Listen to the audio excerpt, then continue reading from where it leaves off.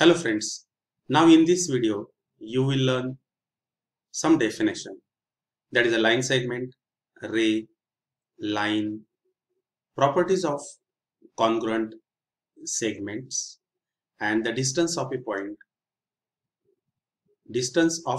from a line.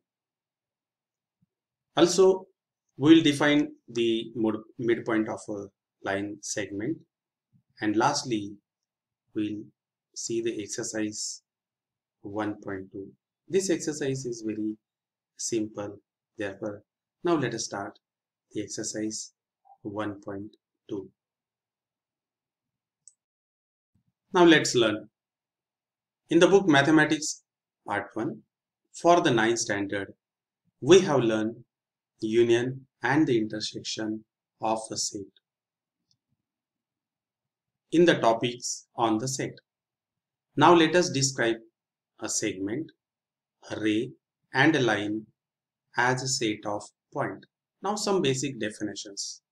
The first is a line segment, the union set of the point A and the point B, and the points between A and B is called the segment AB.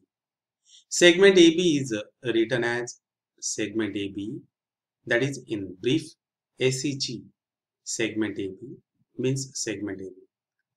Point A and the point B are called the endpoints of the segment AB. A and B, these are the endpoints. The distance between the endpoints of a segment is called the length of the segment. That is, the length AB is equals to distance AB, and suppose that the length of AB is 5, then it is written as length AB is equals to 5, or it is written as AB is equals to 5 in this way. Next definition is the definition of ray. Suppose that A and B are the two distinct points. The union set of all points on the segment AB and the points P such that A dash B dash P is called ray AB. Here A is called the starting point of ray AB here. Now the next, line AB. The union set of the points on ray AB and its opposite ray of AB is called the line AB. The set of points on segment AB is a subset of points of a line AB. Now in this case, here is a line AB. I have not shown here, but you can treat here is a point and B, and we get the opposite ray from A on the left hand side, and we get the line. Next, the congruent segment. That is congruent. So if the two segments have the equal length, then the given segments are the congruent. In the same way here, if the length of the two segments is equal, then the two segments are the congruent. What is here? Length AB is equals to a length CD, then length AB is a congruent to length CD. Now in this figure, length AB and the length CB both are the same. Therefore we say that length AB is a congruent to length CD. Now next, the properties of congruent segments. First is reflexivity, that is a segment AB is a congruent to segment AB, that is every segment is a congruent to itself. Next is symmetry. If segment AB is a congruent to segment CD, then the segment CD is a congruent to segment AB. That is, segment AB is a congruent to segment CD, then the CD is a congruent to segment AB. Segment CD is congruent to segment CD.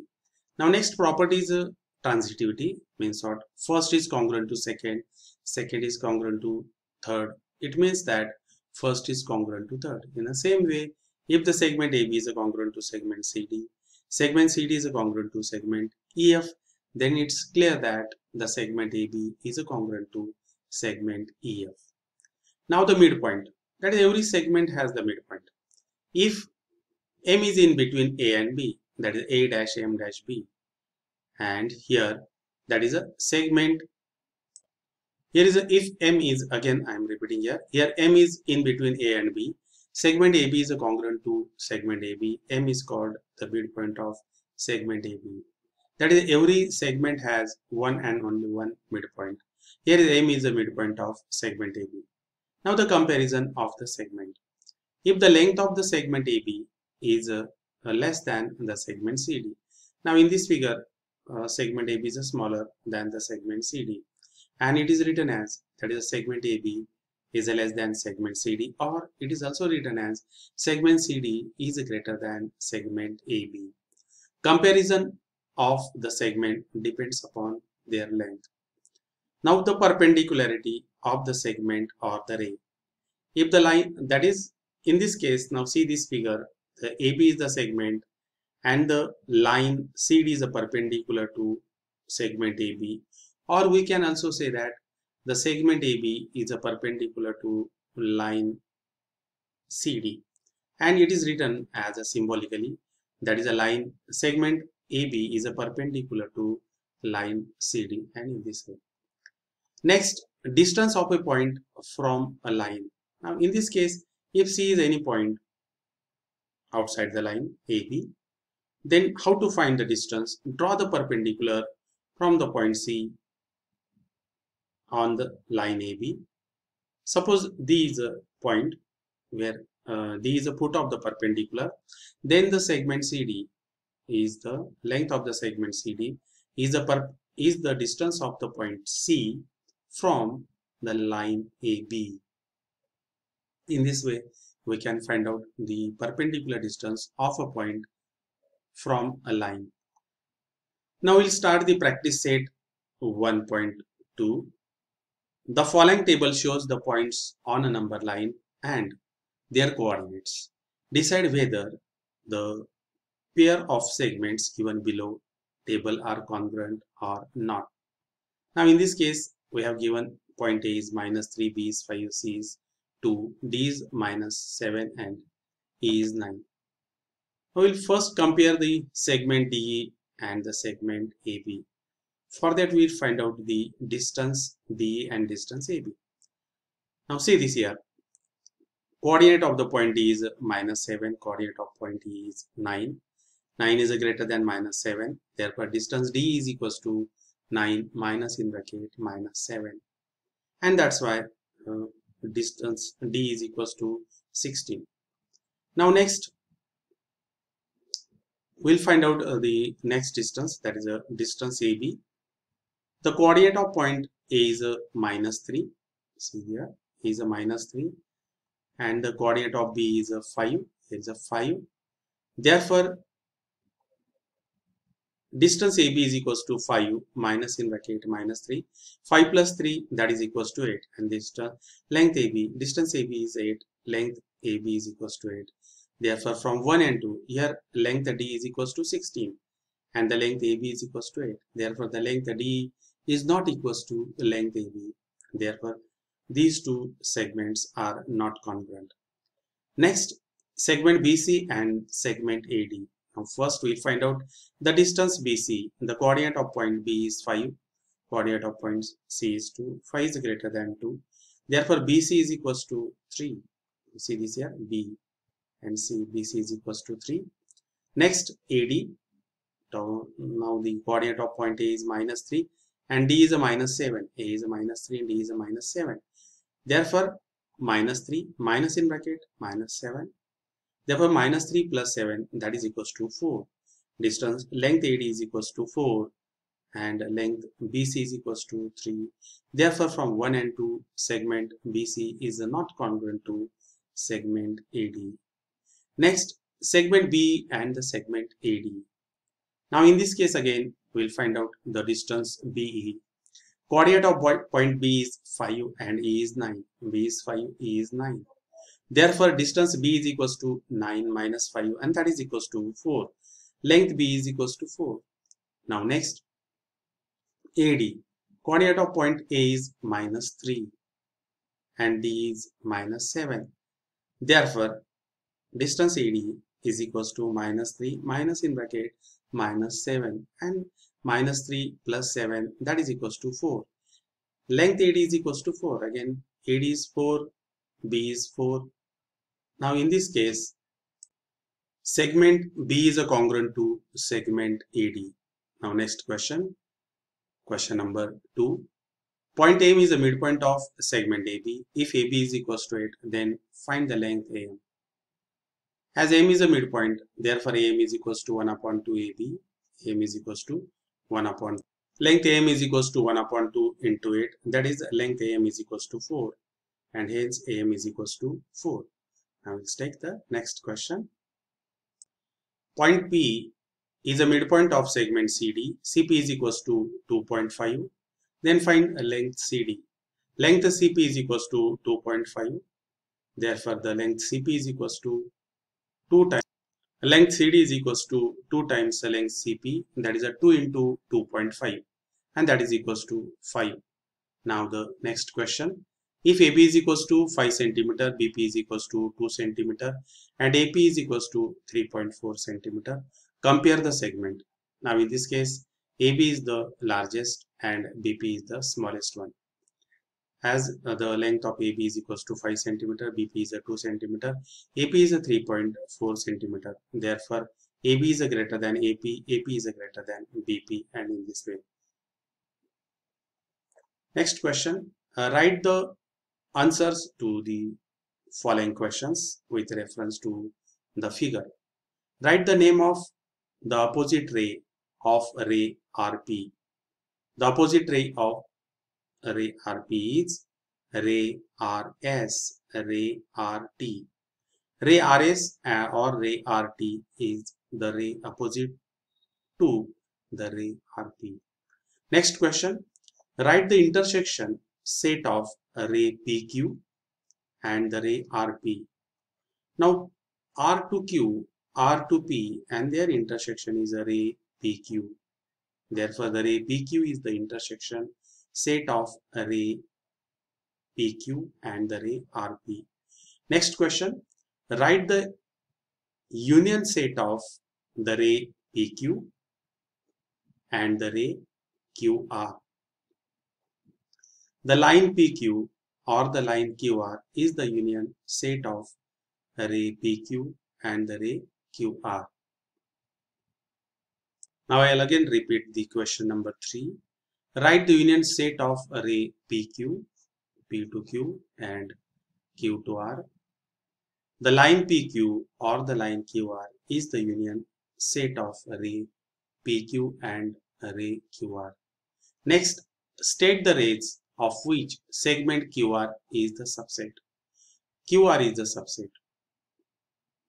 This is the QR.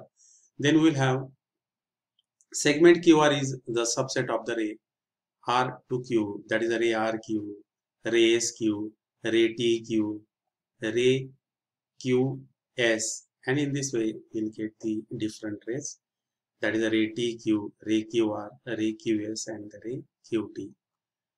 Write the pair of opposite ray with common endpoint R, means their endpoint is R, that is a, if we consider this is the endpoint, then what will that, ray RP and ray RS. In this way we will get the pair of opposite ray with the endpoint R.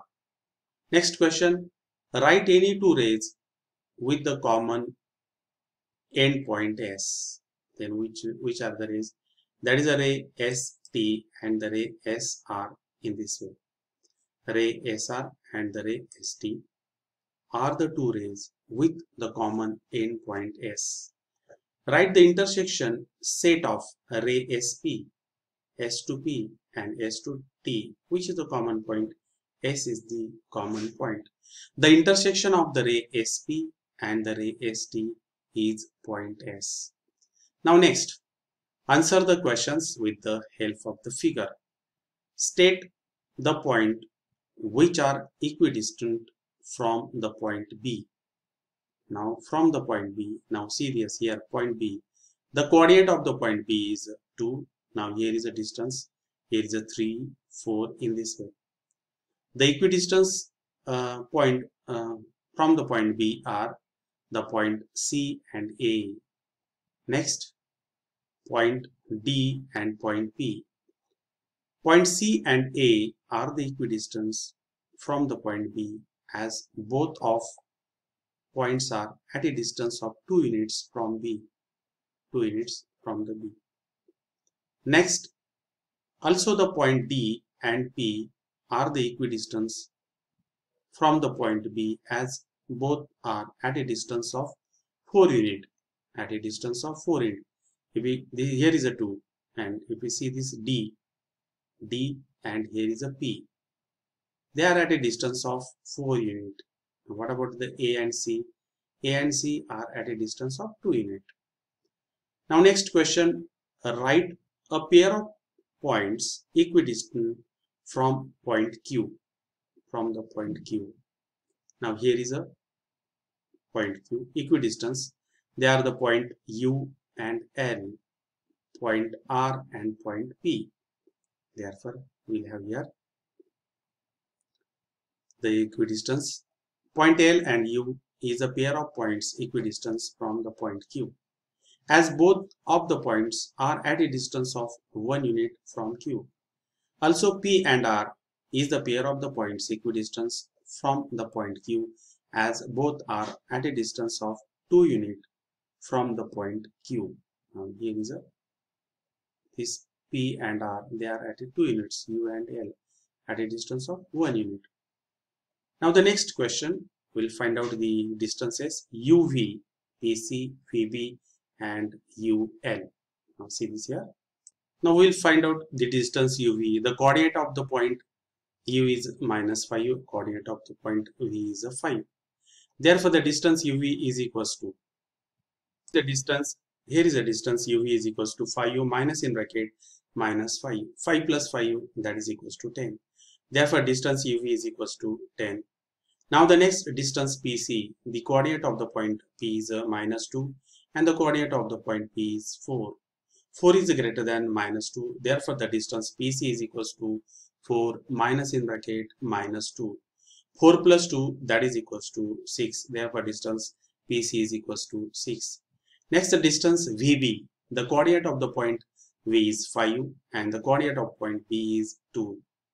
Therefore the distance VB is equals to 5 is greater than 2. Therefore the distance VB is equals to 5 minus 2 and that is equals to 3. And the next distance, the UL. For the UL, the coordinate of the point U is -5 and the coordinate of point L is -3.